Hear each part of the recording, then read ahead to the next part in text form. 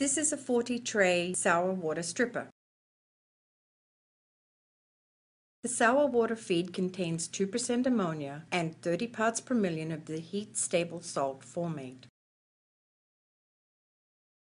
We are using caustic injection to help spring ammonia.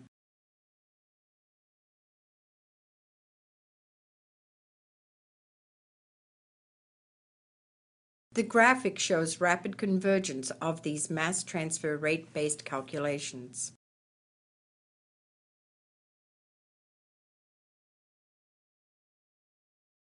This plot shows the temperature profile in the column.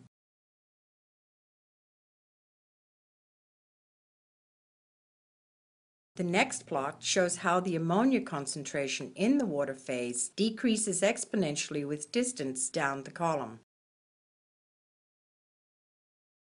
This is a similar plot of hydrogen sulfide concentration in the water phase.